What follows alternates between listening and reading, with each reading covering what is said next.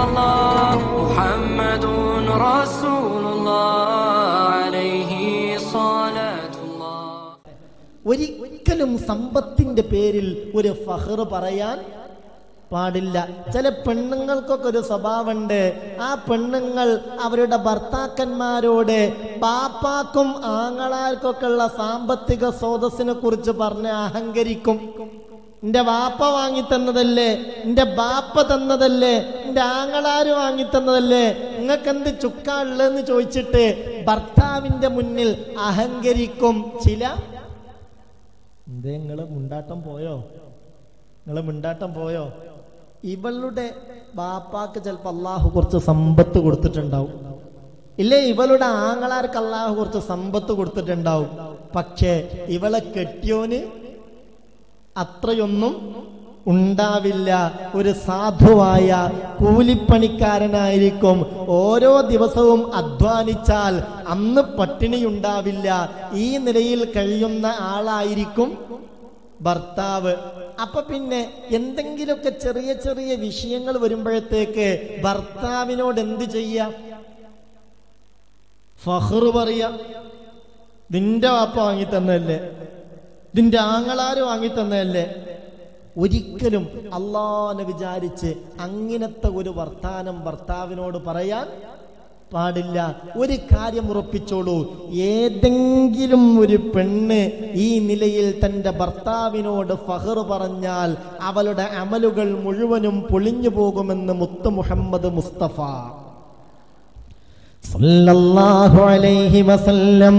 ഞാനീ പറയുന്ന ഹദീസിന്റെ പെങ്ങളെ ഒന്ന് ശ്രദ്ധിച്ചു കേൾക്കണം. എന്റെ പ്രിയപ്പെട്ട ഉമ്മമാരെ ഇത് ശ്രദ്ധിക്കണം.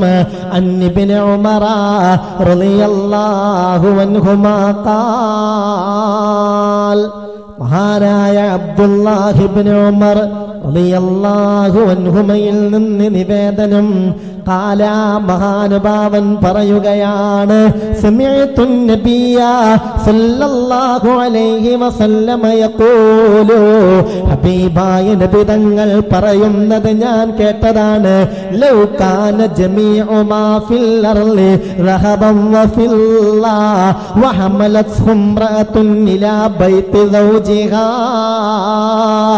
ثم فخرت عليه يوما من الأيام بقولها من نمت إنما المال لي لا مال لك أحبط الله عملها. ഈ ഹദീസിന്റെ അർത്ഥം ഞാനൊന്ന് പറയട്ടെ. ഇത് നല്ല പോലെ ശ്രദ്ധിക്കണം. പ്രത്യേകിച്ച് ഉമ്മാര് ശ്രദ്ധിക്കണം. മകളെയൊക്കെ കെട്ടിച്ചയച്ച വീട്ടിൽ നിന്ന് മകള് വീട്ടിലേക്ക് തിരിച്ചു വരുമ്പോ വലിയ വൽപ്പത്തരം പറഞ്ഞ് അവളുടെ ഹൃദയത്തിൽ അഹങ്കാരത്തിന്റെ ചിന്തയുണ്ടാക്കിയിട്ട് പിന്നീട് ഭർത്താവിന്റെ വീട്ടിലേക്ക് പറഞ്ഞയച്ച് ആ അഹങ്കാരവും ഫഖ്റും ചൊഴപ്പിക്കുന്ന രൂപത്തിലുള്ള വർത്തമാനങ്ങൾ പറയിപ്പിക്കുന്ന ചില ഉമ്മാരുണ്ട്. അള്ളാഹു കാത്തുരക്ഷിക്കട്ടെ. നമ്മൾ കൊടുക്കേണ്ട ഉപദേശം എപ്പോഴും വിനയത്തിൻ്റെയും താഴ്മയുടെയും ആളായി മാറാൻ പറ്റിയ ഉപദേശങ്ങളാണ്. അവിടെ ചെന്ന് അഹങ്കരിക്കാനുള്ള തരത്തിലുള്ള ഉപദേശങ്ങളാവാൻ പറ്റുമോ? പറ്റൂല. ഹബീബായ നബി തങ്ങൾ പറഞ്ഞതാണ്, ലൗ കാന ജമീഉ മാ ഫിൽ അർളി റഹബൻ വഫില്ലാ, ഈ ഭൂമിയിലുള്ളത് മുഴുവനും സ്വർണവും വെള്ളിയുമായി മാറി. ഈ ഭൂമിയിലുള്ളതാ സകലം സ്വർണം വെള്ളിയുമായി. എന്നിട്ട് വഹമലത്ഹു ഇംറഅത്തുൻ ഇലാ ബൈതി സൗജിഹാ, ഒരു പെണ്ണ് അത് മുഴുവനുമായി തന്റെ ഭർത്താവിന്റെ വീട്ടിലേക്ക് കടന്നു ചെന്നു. ഇഷ്ടംപോലെ സമ്പത്തും സ്വർണം വെള്ളിയും ഒക്കെയായി ഒരു പെണ്ണ് തന്റെ ഭർത്താവിന്റെ വീട്ടിലേക്ക് ചെന്നു. ثم فخرت عليه يوما من الأيام, അങ്ങനെ ഏതെങ്കിലും ഒരു ദിവസം ആ പെണ്ണ് തന്റെ ഭർത്താവിനോട് ഫഖ്ർ പറഞ്ഞു. ബിഖൗലിഹാ, അവൾ ഇങ്ങനെ ചോദിച്ചു, മന്നന്ത, എന്താ ഇപ്പോൾ നിങ്ങളുടെ കഥ, നിങ്ങളാരാ?